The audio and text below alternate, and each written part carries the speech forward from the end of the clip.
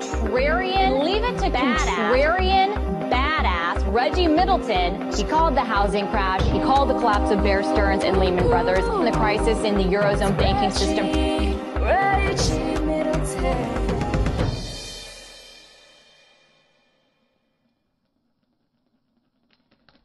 Hello, everyone. This is David Morgan of themorganreport.com, and today I have got Reggie Middleton, and I'm going to give you my thoughts on him. And Reggie, of course, you can add to your bio. We're going to put it in the show notes if we're able to do so. But Reggie Middleton talked about on RT, Russia Today, as the contrarian badass.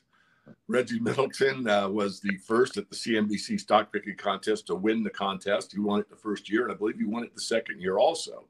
On top of that, you are a big picture thinker, and you really have the markets well idealized. In other words, you really can see the future more or less, meaning that you saw the Bear Stearns and Lehman Brothers crisis before it happened, talked about what's going on in Europe well ahead of time, been with Max Kaiser many times. And let me just say, I wish I would have gotten a better relationship earlier on, but there's nothing like the present. So I wanted to get you on this series that we're doing on cryptos, because a lot has happened in your world, and we're going to get into that. I will just say one last thing, and that you often refer to yourself as disruptor in chief. So if you want to say anything else about your background, Reggie, go ahead, and I've got a fair amount of questions for you. Okay. Just want to make one slight correction.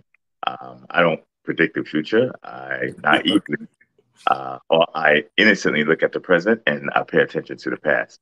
You know, a lot of people tend to forget history, and you know the saying, it doesn't repeat, but it definitely rhymes. So if you're objective and take your expectations and emotions out of the equation, you could be fairly wrong and do rather well.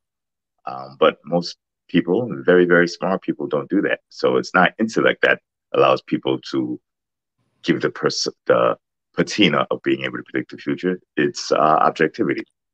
You know, I know what I don't know, which means I know a lot more than many. Very good. Yeah, that's well said. A man who knows limits knows a great deal. So in 2013, you were the founder of Decentralized Finance, and you have several patents. Some have been issued and some are pending. What I'd like to do right now is to start with the macro fundamentals and the true value of cryptos. Okay. That's like an open question to me that to just spill out. We've only got an hour. Okay. So to begin with, the crypto industry is not what the vast majority of the media that makes it out to be.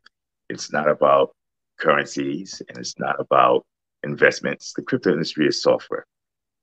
Okay, plain and simple. It's just that it's bytes, bits, and zeros software mixed with hardware and networks to create a system, or as Vitalik Buterin likes to say, the way he markets Ethereum, a world computer.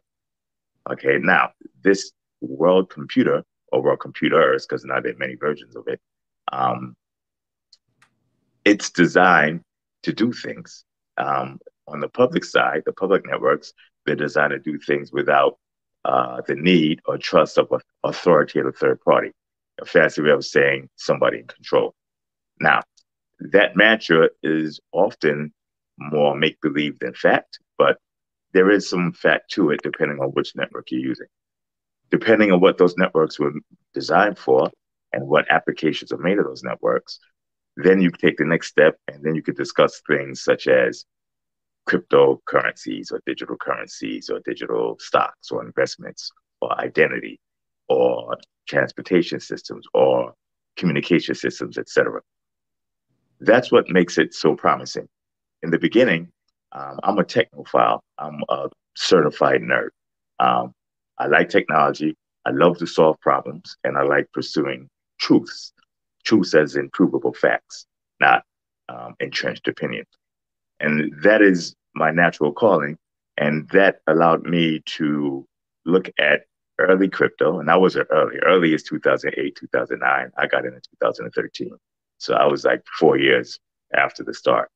But when I did get in, I was able to see things that I believe most of the community couldn't or didn't, because they looked at it from either a programming perspective, a developer perspective, or speculative perspective, looking at the little accounts of value, like Bitcoin prices going up and down. The minute I read the Bitcoin wiki and smart contracts and the programmable portion of it, I was like, wow. And then I read the white paper and I'm like, I really believe in this. It was a phenomenal idea. For those who don't know, the Bitcoin white paper is not a scam. It's not, pie in the sky. It basically solved what is called the Byzantine generals problem. It allowed you to send something digital and ephemeral through the internet without it being copied and spent twice. So you could do business with me on the other side of the country by sending me compensation digitally, digital money, and I couldn't just make a copy of it by clicking copy and paste. And so you can actually buy something with that digital money, and that digital money is spent. And the entire country, the entire world agrees that it's spent when it's spent. Before Bitcoin, as far as I know, that was never able to be done. So that opened up an entire world of potential commerce. Because earlier, we go all the way back to the caveman/cavewoman days, and you had to lug large amounts of commodities or assets to do business. Oxen, hunter-gatherers, fruit, vegetables, grains, etc. Then we had currency, which is basically an agreed upon proxy for these commodities. So instead of carrying an oxen on your back, you can actually take cowrie shells, little pieces of metal, whether it be nickel, iron, silver, gold, leather from Central Asia, etc. And then as economies became more advanced, allegedly, or just more complicated, people started manipulating these proxies for value. One of the major manipulations is debasement. So when you had your economy is not doing well, instead of striving to boost your economy and economic output, you can actually devalue the little proxies, which makes everything look like the economy is doing better. But we all know that's a simulacrum. It looks like it, but it wasn't happening. Now, with Bitcoin and Bitcoin's progeny, you can actually send these proxies around the world without the friction of having to carry it in a bag, without the friction of it being counterfeited, without many frictions, and they can't be double spent. So most who derive Bitcoin have not read the white paper and don't understand what was invented. Now, I'm not a Bitcoin maximalist. Bitcoin has its issues, and its primary issue is it has lost its way. The Satoshi white paper was a stroke of genius, absolute genius. Easily would have got the Nobel Peace Prize in economics, finance, or technology, whichever. But he didn't apply for it, et cetera. It is what it is. As the Wall Street style interest got a hold of it, they moved it from its core functionality of creating a much more frictionless commerce environment to what Wall Streeters want to do, speculation of price movement. And that's where we mostly are now. Mostly, but not 100%. Okay. When I got into this in 2013, I saw what I think Satoshi originally envisioned. Pure functionality that wasn't available just a couple of years before or throughout the history of mankind. And that's where I built my products, and that's where how I wrote the patent applications. And those are the applications that have been granted as actual patents. So they seem far-ranging, but I think I was just in sync with what Satoshi envisioned. And for those who don't know, Satoshi Nakamoto is a name, most likely an anagram or something for the inventor of Bitcoin. That's probably one of the best explanations of cryptos I've ever heard. And I mean that. Just because I love to talk. I think we are in alignment in some ways here, because my mission statement is to teach and empower people to understand the benefits of an honest financial system. And when you get down to it, the blockchain basically is immutable. That ledger is perfect, or more or less as close as the human experience. So it puts trust back in the system. If I make a deal with you and it's on the blockchain, we have agreed upon terms, then you get paid in digital money and we're both satisfied. So I just wanted to make that clear. One thing I'm a little bit unclear of, and I know this is a long conversation, but Vertasium, and I want you to explain that, but we want to know from the start, is Vertasium required to fit on top of the Bitcoin protocol, or could it fit somewhere else, or could it operate on its own? Well, Veritasium, the token, just as the definition, is simply prepaid access fees. So what you're doing is when you buy Microsoft Office, you purchase it from Microsoft for, let's say, $200. Okay, or let's make it easy, $360. You buy one year license. That's amortizes to about $1 a day for the rest of the year. Okay, as you use it, right, you pay off the license that you prepay up front. Well, Veritasium tokens were originally envisioned to be just that, prepaid fees to access our software, our consulting, our intellectual capital, and eventually our patents. And so you would spend your Veritasium to access the software, to buy consulting or research services from our staff, or to license our patents. At the time the patents weren't granted, at least 2 have granted now. We built software very quickly after we launched Veritasium tokens, and research and the consulting was available immediately from the day of launch. Now, we and I personally got into litigation, or to be more accurate, the SEC brought litigation to us and destroyed the business model. But there are still roughly 2% of the Veritasium tokens left. Unfortunately, their contract has been broken, but I am strongly entertaining still potentially allowing them to be spent for certain services. Not because, I'm going to be clear, of any contractual warranty or guarantee or right. But if I do it, I'll be doing it, simply because I think that might be the right thing to do. But I don't want it to be seen out there as some type of legal obligation. And that's a description of what the Veritasium tokens were. Veritasium, the company, created software, and we have a variety of products. Unfortunately, practically all the products except for one were closed down.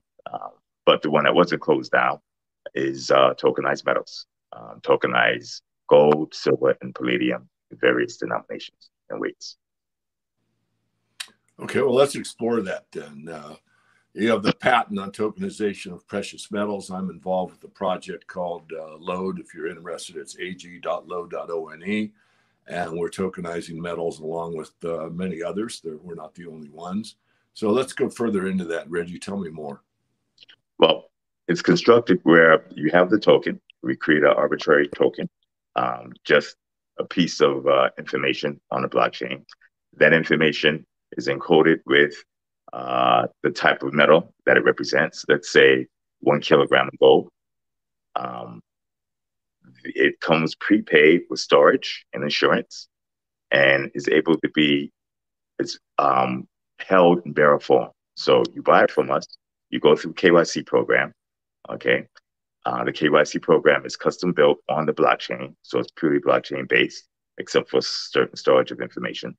Okay, and it's encrypted. So you go through KYC, you pass KYC, you purchase the precious metals using Wire, USDT, or Ethereum, okay, or ACH. Once it's purchased, you get the tokens in your personal wallet, which means they're in your possession. Totally, we have no control over it. You can do whatever you want with it. Obviously, it's yours. You can buy it. You can sell it to somebody else. You can give it to somebody else. You could trade it, or you can send it back to the company. When that particular function was fully operational, you were able to sell it back to us optionally. We didn't have to, but we'd also make an offer to sell it, to buy it back from you, right, at a discount to par, or you could redeem it. To redeem it, you send it back. You press, the interface that says redeem. You put in an address, and you have to be the person that was KYC'd, of course. You put in an address, you pay for shipping fees, and we overnight it back out to you. And as long as you aren't in any of the restricted countries, from FinCEN, et cetera. Well, that's great. That's one of the few that actually redeems. We do at LOAD, one I'm associated with.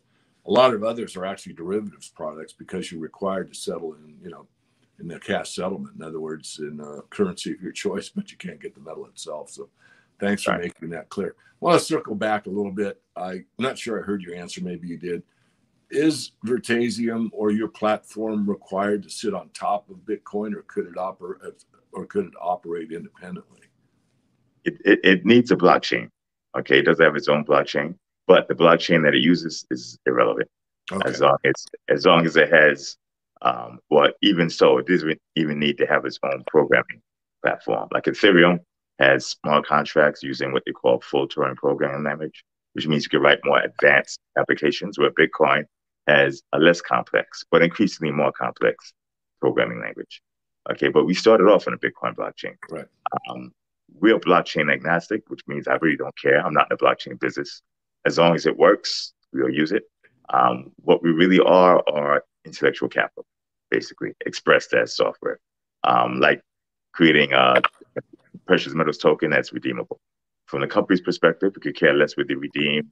Instead of anything, we'd be less likely to buy the assets back because we have to be liquid for the currency to buy it back. So that's why the buyback is optional for us, or was. And we're winding this program down. Just, I don't want to make it appear that we're still going full bore on this, because we're winding it down. But at the time that was going full blast, we would optionally buy it back or ship it to you. And if you ship it, you get it, the actual metal shipped, so it doesn't matter what, there's no discount or premium to par. Okay, but you have to pay shipping fees. Sure. That's not that consequential if you're in the continental US, but if you're in Dubai, then it'll add up. Yes, sir. So where's the industry headed? Where do you see, I mean, and thanks for the correction on the opening, but no crystal ball involved, objectivity. Where do you think the industry's heading? Okay. Well, you don't need a crystal ball for that one. Wall Street is coming to do its thing, and they're going to take over. The Wall Street banks, the money center banks, their entire business is basically being a gatekeeper. I could break down the entire banking business very easily. You could use us. Reggie in New York, David in Upper Pacific West Coast, Washington. Okay. We're on the phone. You say, hey, I want to send you $100, and you can send me €111. We are on the phone right now using voice over IP. We can do that deal. We don't really need anybody except for the guy who gets right between us. And he blocks the camera, so I can't see you and you can't see me. And he's going to charge us a fee to move the hands away from the camera. And that guy's called a bank. So he puts his hand in front of the camera, or her hand. He charges a fee. You pay the fee, you remove it. He may, as a courtesy, actually bring the money from you to me, or from me to you. But that is very, very easy. It takes very little talent, very little technical expertise, and not even much infrastructure in this day and age. So crypto, in general, allows us to circumvent and not need the guy who puts their hand in front of the camera, because now their camera is everywhere, and we got this conversation everywhere, and we could send our currency directly. And it doesn't have to be currency; it could be anything. Once you have a currency, you have a data source. You send that data source into the currency. You could transform that currency into almost anything. It just lives on a blockchain. So it could be real estate, bonds, stocks, commodities, title to property, business, private business equity, voting results, you name it, personal identity. This can all be done without that guy who just puts his hand over the camera and charges us to remove it. But when you take that guy out, you take a lot of money out of the system, and a lot of profit and a lot of bonuses. So that guy has a stated interest and invested interest to make sure he can do this. So as the person or the entities that do that, they're a gatekeeper, and they're the gatekeeper to capital. Gatekeepers of capital to capital, by definition, have prodigious amounts of capital. Okay, and capital is what makes this country run. So they have significant influence over regulators, over politicians, over other businesses, and the economy in general. That is being exercised, in my opinion. The regulatory environment for entrepreneurial crypto companies is downright dangerous in the US. Actual regulations are not very clearly written. Actually, don't exist clearly, in my opinion, but it could be I'm just not smart enough to understand it. That could actually be it. But in the minor chance that that's not the case, it's not very clear. So I don't want to get myself in trouble and say the regulators are acting at the behest or captured by large companies, large banks. I don't want to say that. But I can say that it's much easier for large banks to come in and do something than a smaller entrepreneur. And as they move into this space, realize that this space is very threatening to them. The fintech space, the technology space, particularly social media companies and large network fintechs like Google, and the blockchain space. Blockchain space allows you to just remove banks out of the situation, which is possibly, right, why the blockchain space has such issues in terms of regulation and clarity. Now, let's suppose that's not the case. The banks do move in, and the banks are, in general, more experienced businessmen and women than the typical tech startup, especially a blockchain space startup. In the beginning, they didn't believe in patents. You know, the open source community said patents are bad. That's not how business is done in the US. Okay, patents aren't bad. Patents are good. Sometimes, most of the time, patents are necessary. They also said, you know, these things are good, these things are bad. Focus on this, don't focus on that. Very fancy white papers, very little execution, et cetera, et cetera. They don't focus on business management. And I'm not knocking them. In general, these are observations. When the Wall Street banks come in, they do things the opposite, right? They spend a decent amount of money on patenting. The second most prodigious patent filer was Bank of America. Okay. Then you had JP Morgan, you have Citibank, you have a bunch of other banks. They are very, very staunch business management structure executors. And I think that the industry in general is still not prepared, despite the fact they've had 10 years of preparation. They're still not prepared to more than 12 years of preparation. They're still not prepared to take on the more advanced management legal regimens of Wall Street. And even if they were prepared, there's still a capital issue.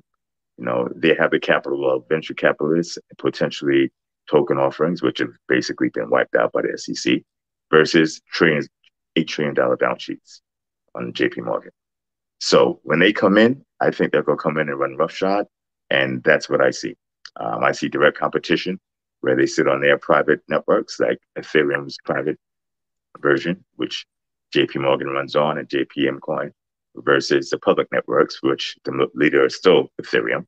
And then you have the small entrepreneurs on top of it. So certain entities such as the Ethereum and Ethereum Foundation, et cetera, are well suited, you know, win or lose. But there are others who are not so well suited. They can have advantages, but their culture did not prepare them for running a business in the US, particularly against probably the strongest lobby and the most aggressive industry in the world. And that's including a lot of other industries. You're talking oil, big tobacco, so, you know, automotive. So if you could beat those industries out, pharma, you're doing something. And I think the banking industry is that industry to beat them up. Now, that's a lot of truth that are going to burn some coattails and probably get a lot of pushback against me. So, but that's how I see it. It's not truth, it's Reggie's opinion. Let's put it that way. Yeah. Well, I want to give you some feedback. We've been following the blockchain at the Morgan Report for about 4 years. And this year, or last year, I should say, 2021, January, I said, look out, Wall Street's discovered Bitcoin. No telling how far it's going to go. And these are my thoughts, but, you know, they are pretty good at getting people excited. And of course, later in the year, they came up with the ETF. And from what I understand, correct me if I'm wrong, I think we're on the same page. I think most people are missing the protocol and are focusing on the little BTC and how many of those things I could collect and what the value is, rather than what what Bitcoin is really designed to do, which you have explained to us. It's my understanding, I'd like you to verify, that it's really not, Bitcoin is not really decentralized at this point in time. I interviewed a gentleman named Kurt Wuckert that explained that basically MasterCard has taken over Bitcoin. In other words, they've hijacked it. Not every single one. I know there are independent people that own it. I know there's people that own it in size, but for all practical purposes, the banks have come in. Is Kurt correct in that? What's your thoughts about Wall Street's connection with Bitcoin presently? Well, I don't know if MasterCard, one company, is taking it over, but the entire ethos of Bitcoin has left the white paper, like I said earlier. Yeah. You know, Bitcoin is not concerned with frictionless peer-to-peer payments. You know, the biggest news stories the most mind share, what most people talk about, is the price of Bitcoin, not what it does, what you can do with it. Right. Now, you have the Lightning Network, which is, not without its faults, but it's a totally different situation. The Lightning Network allows you to make payments for less than a penny or a penny. So you could do micro payments. You could do it very quickly, seconds, a minute, seconds. You could do it for small amounts of money across the world. But Lightning Network is not, on the tip of everybody's tongue. It is a threat, though. I'm not super bullish on Bitcoin from a fundamental perspective, but from a macro perspective, it has promise. Combine the macro network with the fact of Bitcoin's proof of work, and it is difficult but not impossible to break it. And those two facts, combined with the reality that countries with weak currencies are at the behest of the IMF, the World Bank, the US, etc., whether maliciously or not, they still are. The use of Bitcoin allows them to escape that. El Salvador is a perfect example, and they adopt Bitcoin as legal tender. The IMF came and made a bunch of what I would consider threatening proclamations about it being risky. What El Salvador did is not risky at all. They didn't adopt it as a reserve currency. Okay, they adopted as legal tender, meaning that if you paid your taxes or if you paid a vendor in Bitcoin, the vendor has to take it. The vendor doesn't have to accept Bitcoin volatility risk. It could be converted immediately. So that's like saying, we'll let you pay in blue dollars as well as green dollars. Okay, but you don't have to pay in blue dollars if you don't want to. And the IMF is saying that's going to destroy your economy. It's going to drop your credit rating. Really? Now, notice there are no real reasons behind that. It's just a threat. And then they came up with a Bitcoin bond, and they said, this is risky, and your credit rating is going to be destroyed, etc. Why? And now, after they announced the Bitcoin bond, Bitcoin dropped a lot, like it does, because it's volatile. They say, you see, look what happens, this risk, that. What they failed to realize, what they failed to also say is, if there was a Bitcoin denominated bond, right, backed by Bitcoin, and the payments are denominated in Bitcoin, and Bitcoin dropped 50% or 40%, let's say 50% more than it actually dropped. Yes, El Salvador would have taken a 50% capital loss on their Bitcoin, okay? Not necessarily realized, but we're taking a 50% loss. But what else would have El Salvador achieved? A 50% reduction in their debt service payments, because the bond is denominated in Bitcoin. So when the price of Bitcoin goes down, the price of their debt service goes down. When the price of Bitcoin goes up, the price of the debt service goes up. So they're not taking a loss.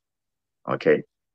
Now let's swap in the US dollar, and you can't say the same thing, because El Salvador is able to control access to Bitcoin much easier than US dollar swaps. And the US dollar is actually very volatile. People don't seem to realize that. The concept of stable coins is a misnomer. Stable coins are not stable. They're stable relative to what they're denominated in. And some of them not even stable to that, actually. You still have a break. But let's assume they did what they had promised to do. Okay. Being stable to a US dollar means you're still volatile to many currencies, to gold, to oil, to almost anything. So these things are not difficult to understand. They're not big words, they're not a lot of syllables, and they're not difficult concepts. But people hear something, they tend to repeat it, and if it's repeated enough times, it's considered fact. It's not the way it works. Reggie, I'd like to stop you there. I'd like to just fork in the road, excuse the expression. Can you give me your thoughts on XRP? A lot of, I'd say, up-and-comers, and I think people that are pretty well-reasoned are on the XRP, and of course, they're in litigation at the present time. If you don't mind, can you share your thoughts on XRP? XRP is, I don't have positive or negative thoughts on it. Its utility is derived solely from Ripple using it. Ripple is in litigation. They're actually in litigation with the head prosecutor from the SEC, the same one that, destroyed my business. I'm not going to mention his name, but same team, same guy. I'd love to opine on the merits, but I don't think it would be a wise legal option or decision, except for the fact that they're doing very well with their defense, better than any company I've ever seen that went up against the SEC. But as for XRP tokens themselves, Ripple has a product called on-demand liquidity, which basically allows entities to trade one currency into another currency without having reserves at each end. And it does that by using XRP as a bridge. So let's suppose you're in Britain and you have pounds. I'm in the US, I have US dollars. If we're banks, normally I'd have to have a bunch of pounds sitting around. You'd have to have a bunch of dollars to facilitate these transactions. When you do that, that money is sitting there without earning any real compensation. Okay, just minimal interest, if anything. And it's has to be accounted for as capital, tier one capital. So there's a charge spent for money that is not earning money back. It's just sitting there waiting for a cross-currency transaction.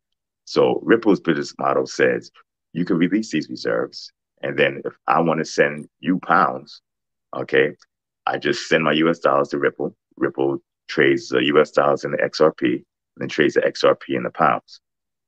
And so we release our reserves and they go forward. But you don't really need XRP to do that. You know, there's this tall, handsome guy I heard of. I run this joke all the time because it doesn't get old. I know everybody thinks it gets old, but I think it's funny. Right?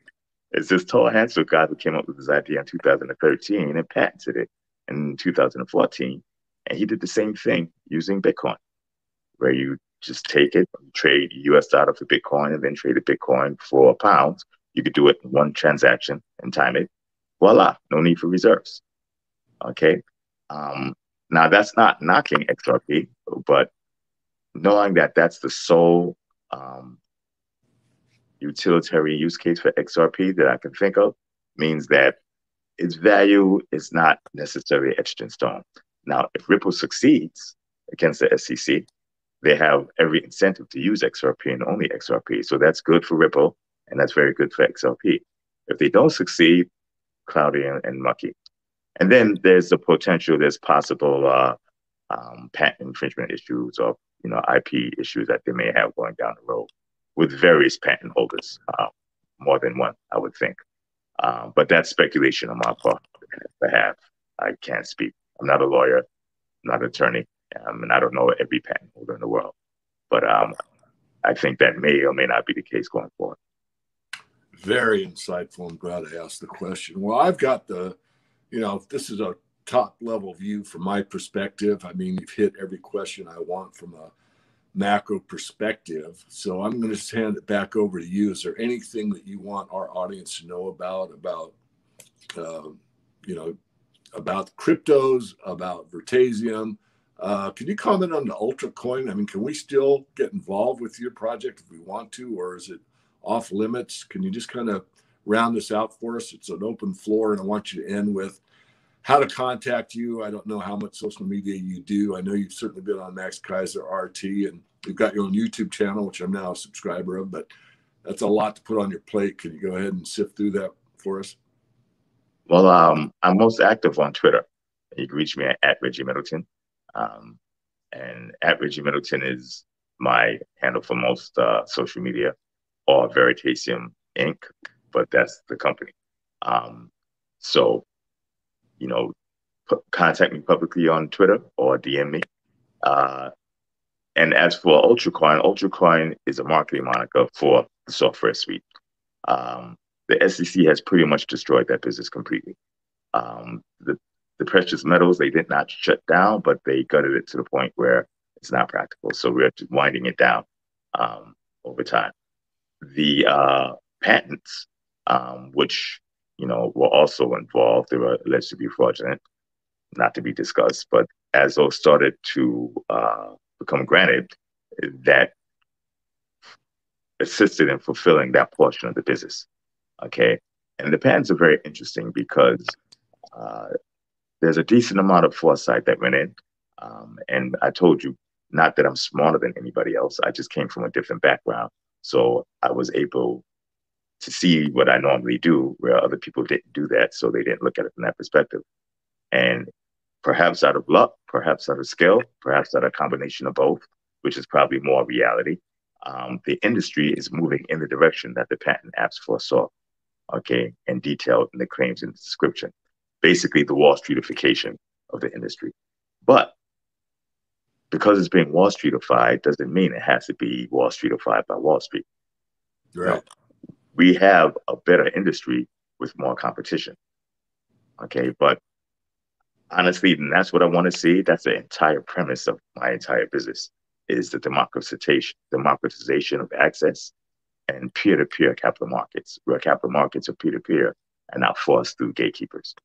But that's not how I'm seeing it now because of the amount of power of the money center banks, um, the extreme favoritism from regulators towards banks against relative to the entrepreneurial companies, and the fact that out of the entrepreneurial companies we have big winners that don't seem to be affected by regulators the same way the small guys are. So we have essentially the beginning of many money center banks within the industry as well. And I just don't see them having the headwinds. They have some headwinds, but they're not being put out of business. Um, both these little mini money center banks within the industry and the entrepreneurial upstarts and the very well-funded venture capital operations, which are the middle layer, they're all suffering from one thing, though, and that is a lack of proper due diligence. The type of due diligence that old school, self-directed private equity style investors or hedge fund investors would do. On the IP side, almost nobody does due diligence on intellectual property and patents. A lot of the real estate that the crypto industry is being built on, both on the public network side, like public Bitcoin, public Ethereum, and on the private side, the JP Morgans and the Goldman Sachs. They're building, say, $100 billion, $1 trillion industries on top of somebody else's land. Mm-hmm. Okay. And, this is not me talking my book. I am by far not the only one. There's a couple of people, I don't want to name them because they might not want to be named, but, they're out in the public sphere and they have some very interesting patents. The balance of those patents are owned by the usual suspects, Microsoft and IBM, Bank of America, Wells Fargo, JP Morgan, etc. Luckily, there's still hope because the banking industry, the culture of the banking industry, doesn't allow for the type of creative extrapolations that were necessary to see into the future. What bank application or patent applications mostly do is find a way to create better banking products or bigger bonus pools.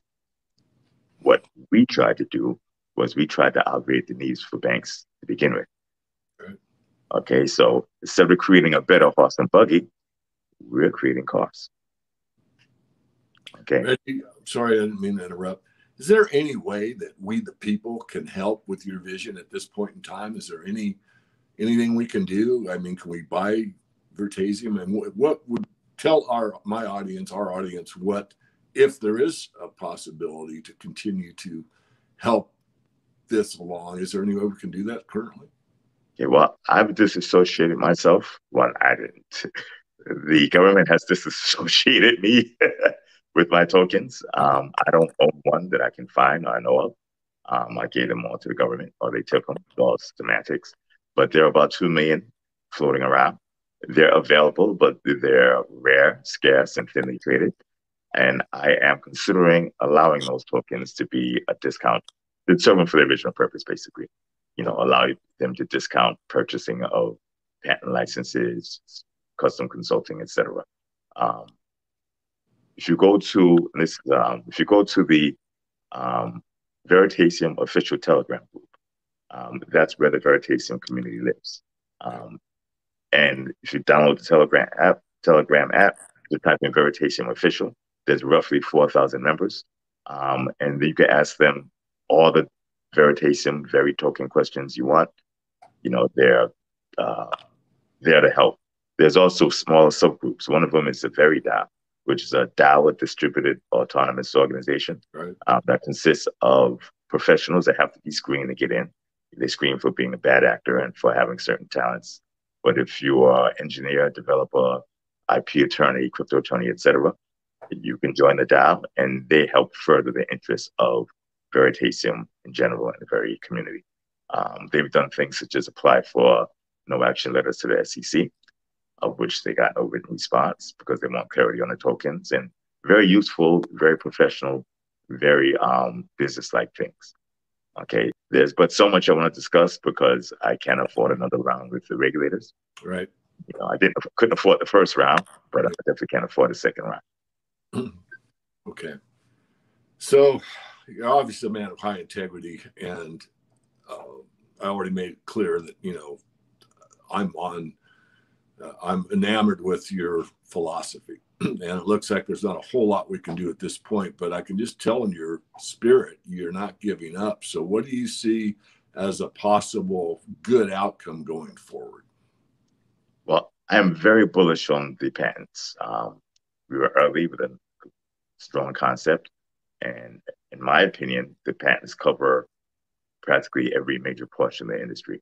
Ethereum, the Lightning Network of Bitcoin, many of the proof of stake chains, many of the apps like the various swap apps, etc. I study history, and one thing I do not like is litigation, number one. And I like meritorious competition. So what I would like to do, if I'm correct, and again, I'm not an intellectual property attorney, and I'm not a developer, I'm just a dad, but I think I'm good at being at least, depending on how many of my kids you ask. Right? I would like to see cooperation with the entities in the space. So the goal is to take the IP and to use it to further the space. Think of Qualcomm. We have a lot of people in the open source space who are anti-patent, and the Wall Street banks about to teach the folly of that right now. But before the Wall Street banks get fully in there, a lot of the more successful projects have already learned the folly of it. If you take a look at Uniswap and Aave and Compound, they've all put gates around their intellectual property, okay? Because it's very difficult to sell something that somebody else is giving away for free. But see, this was known beforehand. It's just that the culture wasn't that of a business executive. It was more of that of an open source developer. Not knocking that, because I doubt if most business executives make very good open source developers. But there's a lot of diversity and expertise needed to succeed here. And if you try and do it all on your own, it doesn't look good. So if you look at the cell phone industry and the chip industry, there was a lot of contention. There's a lot of fighting, made a lot of lawyers rich. But the fastest growing industry in the history of this country was probably mobile phones. Before then, it would have been the internet. So you can't say that the ability to patent this IP was bad for the cell phone industry when it leapfrogged everything else in the world. And if you think of Qualcomm, where Qualcomm licensed its IP out as a business model, very efficient, it worked, and it created a level playing field, or a more level playing field for almost everybody else. It still takes a large amount of capital to jump into that space, okay? But much less when everybody has access to licensed Qualcomm's technology for their Qualcomm chips. Very good. So that's what I would like to see for this industry as well. Now, what I like and what I get are not necessarily corollary, but you asked and I told you. Well, I wanted to hear it. So I think we'll go ahead and close out there. Reggie, I want to thank you for your time and your visionary stance on a lot of things financial. I'm sure we'll be visiting in the future, and I'll just hand it back to you if there's anything else you'd like to close out with. That was it. There was something that I wanted to correct, but I can't remember because age is getting the best of me. Okay, but thank you, and you're quite a gentleman, so I appreciate that. Okay, and look to do collaborations in the future. Very good. Thank you.